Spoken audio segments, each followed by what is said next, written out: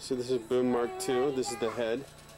No more bolts or welding plates together. This is all welded 1-inch, 1/8 inch walled, 1-inch square tube, using the same system, cable system on pulleys with Bowden cable.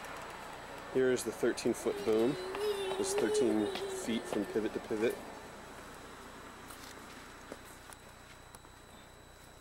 Here you see my lovely bride operating the boom. This is now a two-man job. The boom is operated by one person, and then the head is controlled remotely by the other person through these Bowden cables that my daughter Nicoletta is sitting in front of. What is this? Those are the cables. Those are Bowden cables. So you can see with the right hand operates the span, and the left hand operates the tilt. Out at the end of the cable, right at the end of the head.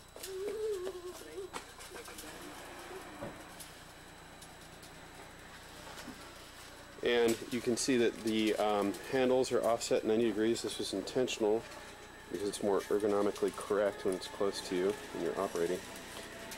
And the benefit of having the control cables off the boom is that Lila can go into an extreme boom up, right? Extreme boom up. And you can see that the camera operator stays in one spot. He doesn't have to chase the boom all around to get the extreme ones. Now she can go extreme boom down. And again, there's a minimum of movement on the head operator. The cameraman stays in one spot, nice and comfortable next to his monitor. All the way down. Cool. That's 13 feet of aluminum beautifulness. Altogether, the thing is 17 feet long.